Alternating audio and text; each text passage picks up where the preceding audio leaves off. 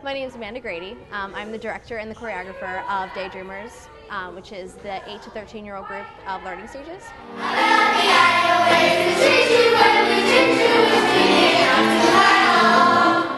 We're located in Toe Hill Theater at Rowan University, and this group's it's not like a typical musical theater group camp that you would think of in the summer.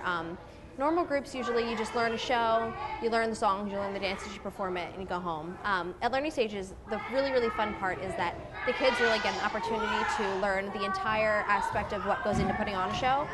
They get to learn a lot of the backstage stuff. They get to help build the set, they help paint the set, they get to help construct their costumes. They get told, what would you like your costume to look like, and they can kind of design their costume.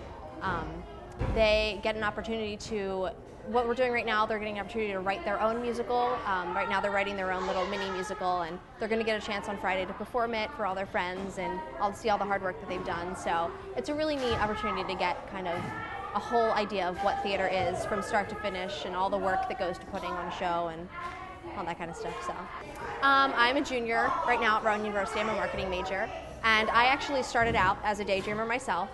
My sisters were involved before this was Learning Stages, and I kind of just followed them around and eventually became a daydreamer by the time I was old enough. And I really enjoyed coming here when I was younger because it gave me a chance. I was a very shy child, and it gave me a chance to kind of come out of my shell.